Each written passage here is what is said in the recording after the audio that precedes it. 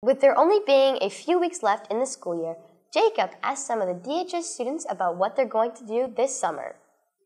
Today we talked to some students about their summer plans. For summer, I'll probably just hang out with my friends. I plan to travel and go to the beach a lot. And yeah, just hang out with my friends, probably work a little bit.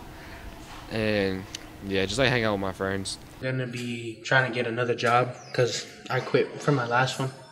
I'm planning on going to PA and hanging out with my cousins, and then probably just gonna sleep and watch shows, hang out with friends.